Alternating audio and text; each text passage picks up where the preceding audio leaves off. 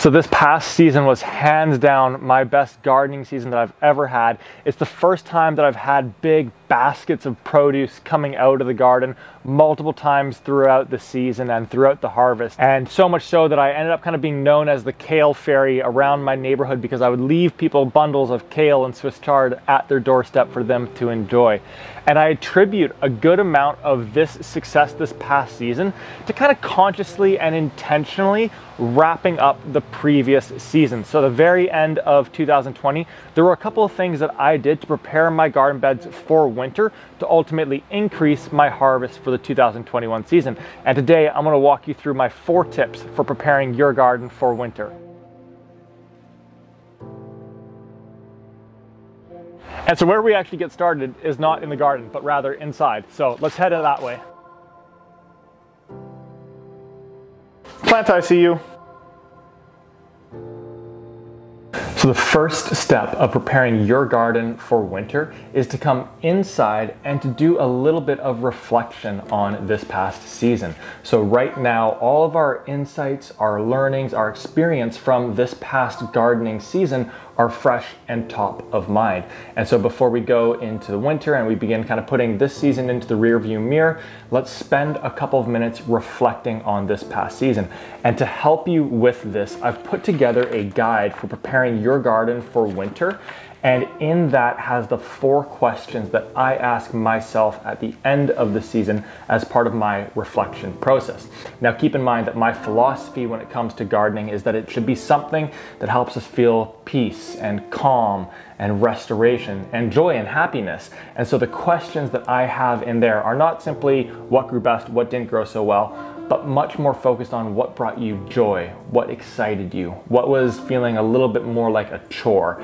And by going through those questions, that's going to help inform the season ahead for you. And so if you want those questions and the full guide for preparing your garden for winter, then all that you need to do is go down into the description on this video and click on that very first link that takes you over to our website where you're able to download this guide. Now, I'm going to share my answers to these questions in a follow along video in a few weeks' time where I reflect on the past season. But for now, it's time to head back out into the garden for step number 2 of preparing your garden for winter. I know that mine is black and white. I printed it in black and white because I don't like to pay for color ink, but the one online is in color and it is beautiful. You should check it out. Now let's head outside.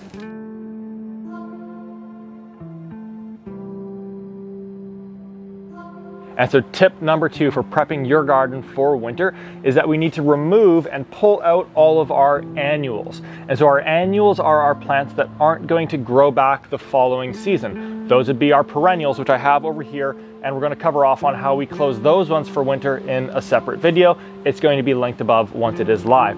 But for our annuals, like our tomatoes, our cucumbers, our squashes, zucchinis, peppers, etc., those we want to pull out of the garden. Now, common question that we get when it comes to pulling our vegetables out of the garden is, do we actually physically pull them and yank them out of the garden, pulling that whole root system out with it, or do we cut the main stem where it enters into the soil?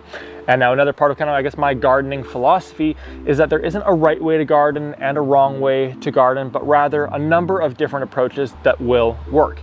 And so for myself personally, I actually pull the entire plant out. The reason why I do that is because what I've found is that as we get into these really cold winter months before next season, there just isn't enough time and warmth for the root system to break down beneath the surface in the soil on its own. So I'd rather get that out so I've got a nice blank canvas for next season. And the second part to that is that our rooted vegetables, like our garlic, like our carrots, like our beets, we're pulling those rooted vegetables out of the garden, which is definitely, kind of disrupting that soil ecosystem beneath the surface. But in each of those instances, those beds have continued to perform really, really well for me. So I am not as concerned about actually pulling a vegetable out from the garden.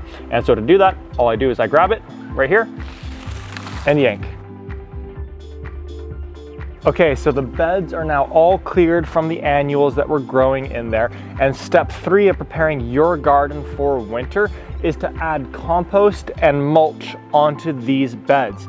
Now, when we think about these beds, they have been working so hard for the last 5 or 6 months the tomatoes that were here, the peppers that were right next door, and then the zucchinis, cucumbers that are out throughout the yard, they've been pulling and pulling nutrients from the soil. And so this soil that we have, it's probably at its most depleted state right now. And rather than waiting until April, maybe even March, a little bit earlier, to begin putting compost into those beds and begin to rejuvenate it, we want to begin that process right now in the fall leading into winter. And so all that we need to do is grab about 1 inch of compost, just a nice little layer to put on top. We're gonna then dump it down onto the beds, and then we're just gonna spread that evenly across the bed. The next piece to it is that we want to add a mulch. And one of the great parts about fall is that we've got all of these leaves that are coming down from the trees. And this is brilliant, brilliant organic matter that we want to be getting into our beds. So for our mulch, all that we need to do is just rake up a whole bunch of it and then pop it into the bed here and then kind of spread it out nice and evenly across. So I was meaning to get 1 or 2 more videos of putting the leaves onto the bed there, but as I had raked them all the way across to this end, I realized I had totally just kind of zoned out, forgot that I even had the video rolling and recording during that time, and I was just totally in kind of that gardening zen state of mind. And yeah, just out there thinking, dreaming, all that stuff. So feels good to garden. Let's get back to it. All right, so I've got a bonus tip for you that goes alongside tip number 4. But just before we dive into that, if you've gotten any value, any entertainment, if you're feeling more comfortable and confident with preparing your garden for the winter, then go ahead, leave us a like, a comment down below. Really helps us get in front of new gardeners. And for those of you that I have not met before, my name's Jordan from Mind and Soil, where we're looking to introduce 1 million individuals to gardening's mental health benefits. So if you're looking to feel kind of the more peacefulness, more calmness, more restoration in your life, then go ahead and subscribe. We release new videos every single week to help you get your hands dirty, and can't wait to be growing with you. So the bonus tip that I have for you that goes alongside tip number 4 is that with these leaves that we've put onto our beds, we want to kind of stack them up in the middle so that the middle is a little bit taller, and then kind of fans to the outside or cascades to the outside of the bed. Don't ask why, don't worry about it. You're gonna find out in just a second. So go ahead and kind of pile those leaves into the middle there. Okay, so we've piled the leaves up in the middle, which I'm about to explain the importance of, which brings us to the 4th and final tip for preparing your garden for the winter. So you've done it, you've given your beds really everything that it needs to really start resting, recharging, rejuvenating for the season ahead to have an amazing crop. And that 4th and final tip for prepping your garden for winter is to take some form of a cover and put it over top. That could be a tarp, that could be landscape fabric, it could even be cardboard. And all that you want to do is take that covering and just kind of lay it over top of the bed so that all the leaves are covered. And so the purpose of this is really threefold. The first one is that for the winter winds, it's just going to protect these leaves and prevent them from ultimately getting blown off of the bed. The second piece is that it's adding a layer of insulation to the microbes and organisms beneath the surface to keep them a little bit warmer so that they can continue to work away at breaking down that organic matter into new nutrients for next season. And then the third piece is that it's going to protect it from the rains as well. And that's the soil that it's protecting. And by doing that little bonus tip of adding it up in the middle, it's creating this cascading feature where now when the rain hits it, it's going to be running off the side of the bed rather than down through the soil. And this is going to ensure that as little leaching happens as possible, and all the nutrients that are getting freed up by those microbes and organisms are staying in the bed. And there we have it. You've done it. You've prepped your garden beds for the winter. You've tucked them in with compost and mulch to begin rejuvenating, recharging for the next season.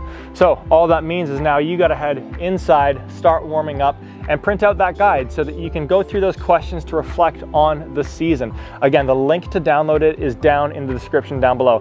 And if you've had a lot of fun on this video, then go ahead and check out some of our other videos, such as how to overwinter those pepper plants that I just pulled out, how to be hot composting, and a whole lot more. So that's all for right now, folks. Can't wait to catch you on the next one. Go get those hands dirty, and I'll see you soon.